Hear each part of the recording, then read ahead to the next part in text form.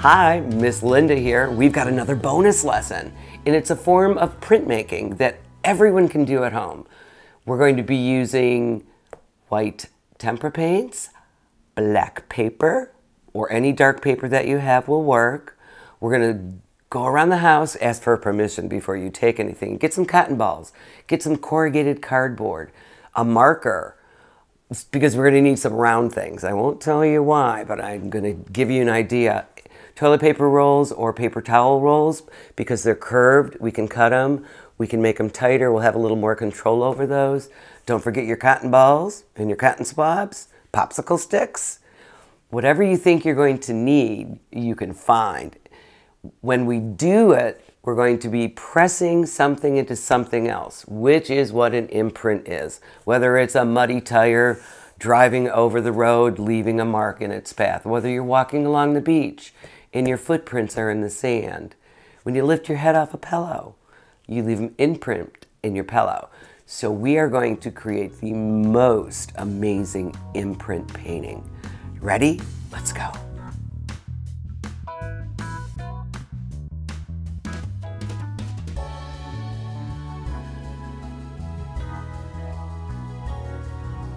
So we're ready to do our seascape imprints. Remember, everything is pushed, nothing is painted, nothing is rubbed or moved. It's just imprinted. So I have my little doodad, what do you call these? Yes, ma'am, they are cotton balls. I did not use these, but it's good to have around in case you want to make a small area.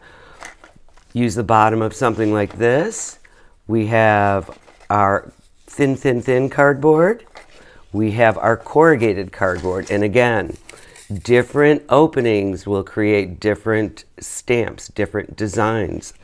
My favorite, and the one I used the most, was your paper towel or toilet paper roll. I'm going to simply cut this down the middle, and I'll show you in just a moment why it's so great. Turn it. Toilet paper rolls are much easier to cut. All right, we'll set that up to the side. I do have some here already that are already trimmed. You can see that they make a curved design, and you'll need that because we are going to do an ocean scene with a boat at night. Normally, we're used to doing black on white. I love using white paint. So you're gonna get some white tempera paint, shake it up, make sure it's not thick on the bottom. Then you have a paper plate. Any plate will work. Notice, I am putting just a small amount. We don't need a ton with this. You'll need some little pieces of black paper and your full-size black paper.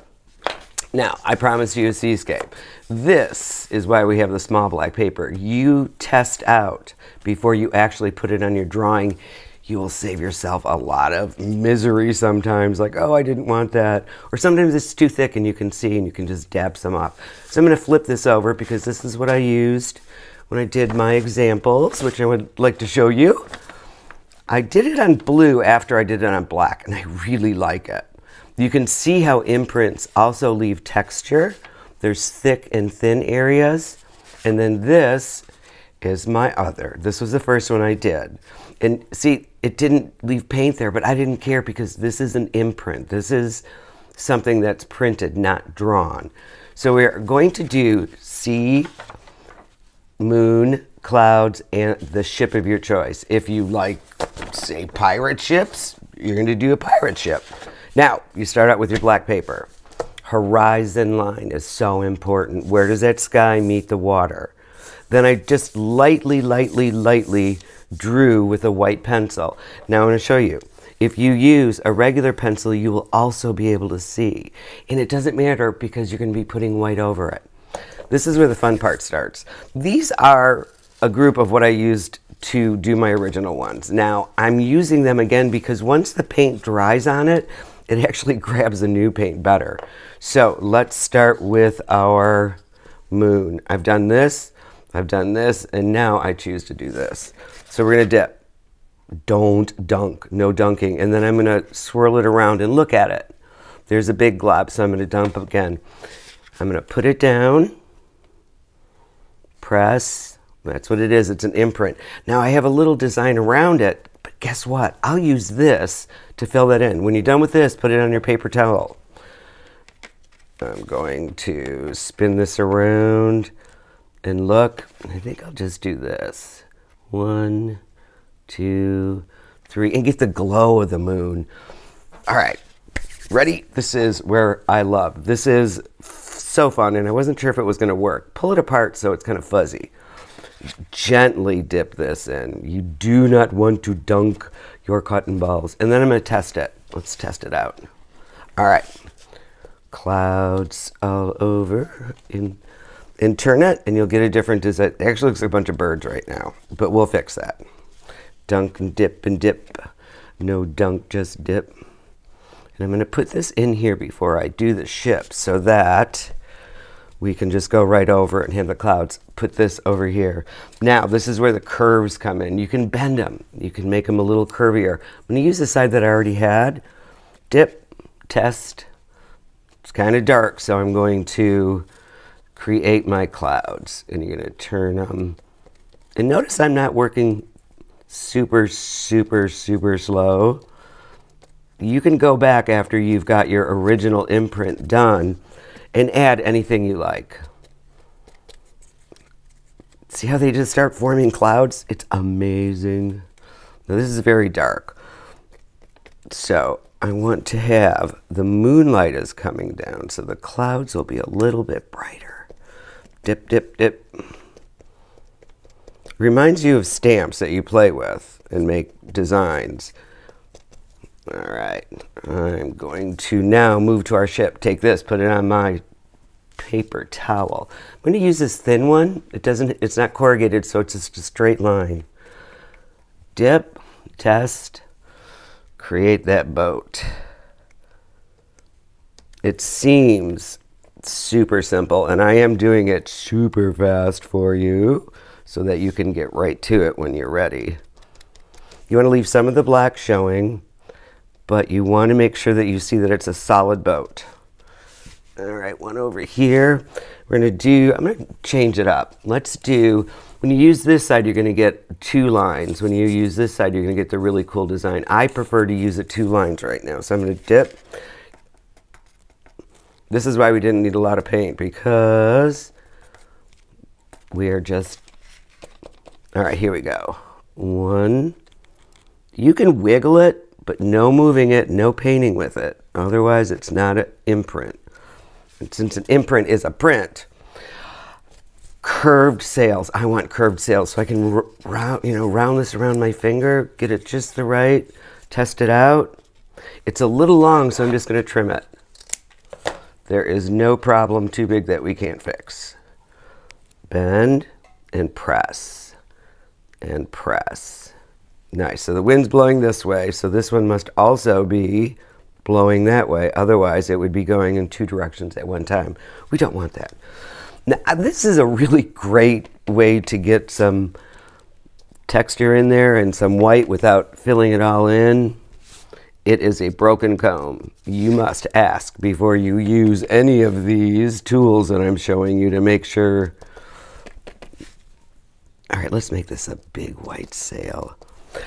When you put something like this in it, you make it interesting. Now this one, we'll just take this again, dip it, and maybe do it 2 more times just to fill it in and make it a white sail. There you go. So we've got the sky, we've got the boat. Now we're going to do the ocean, which is super fun. Waves go one way, and you saw I could dip, dip, and then I could put it down so many times. Now, where's the sun? Where's the moon going to be showing? It's going to come this way, so it'll be darker where the boat blocks it.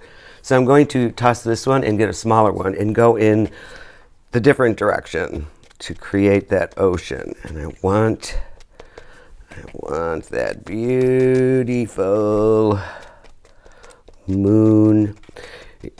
And then, after you've got all of your circles in here, if it drips on your paper, that's okay. All right, now I'm going to take my corrugated cardboard, wherever I put it. All right, what should I use? I think I'll use a medium and a small. See how it gets in there? So test it first to make sure. See where the bubbles are? Now it's starting to get the design I want. Now you can actually create this water scene without it being a straight line. All right, we still need more lightness there, right? I'm gonna fill my boat in a little bit. So let's try this one. Dip, dip, dip, dip, dip. You can hear me dipping. If you can't see me dipping, I am dipping. Testing. This one in the middle just won't grab the paint. So let's see what kind of a design we get from it. Let's do the horizon line with it. Choppy waters up above.